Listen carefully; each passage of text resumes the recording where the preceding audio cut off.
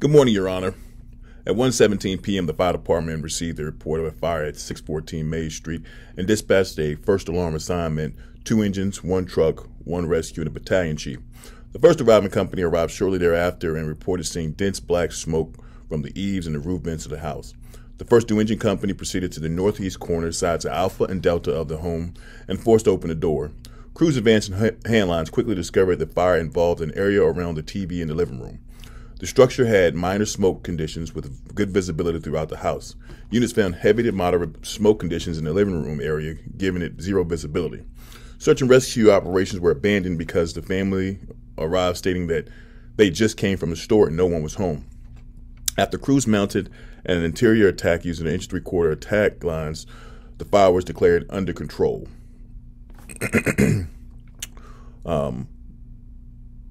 While the lieutenant was completing paperwork and the crew reloaded the hose, dispatch issued a full alarm assignment to a structure fire with children trapped 3 blocks away. Crews quickly finished loading the hose and responded to the fire, leaving the scene unsecured. As a fire investigator, upon my arrival, the family was gone and made entry into the structure to begin the investigation. Began photographing the structure from the exterior to the interior while examining some of the evidence. Noted personal items appeared to be missing, and the house appeared to be staged with old furniture and a broken TV. Upon further investigation, you noticed some type of device melted behind the TV.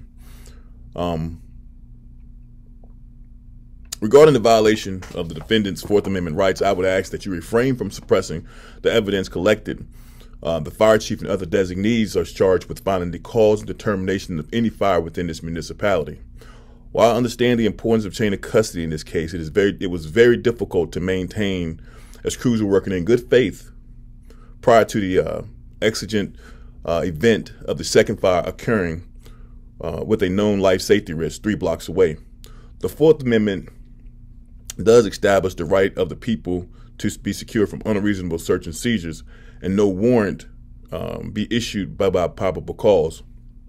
The Fourth Amendment does not convey that police must have a search warrant. However, probable cause must exist, and I believe that with my training experience, I can provide the probable cause that would allow the evidence to be admissible in court.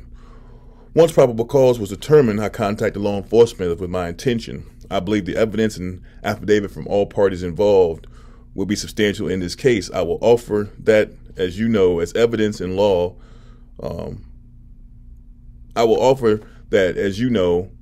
Evidence in law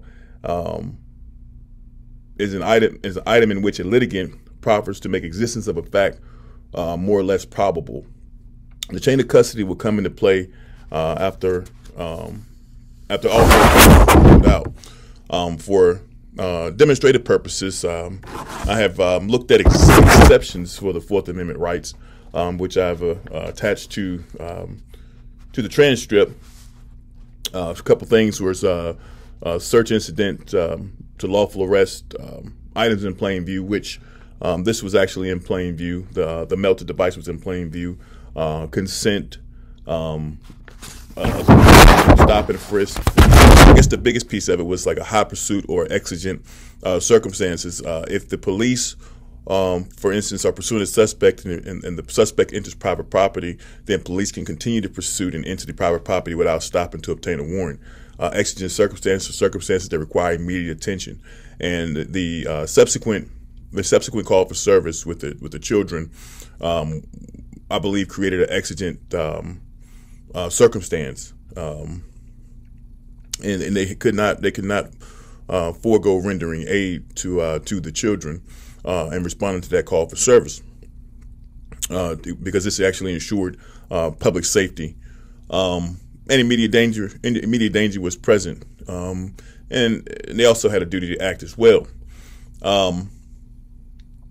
I do believe if you allow me to admit this, we will find that it will be pivotal in this case of proving the allegations that have been placed on this family. Thank you.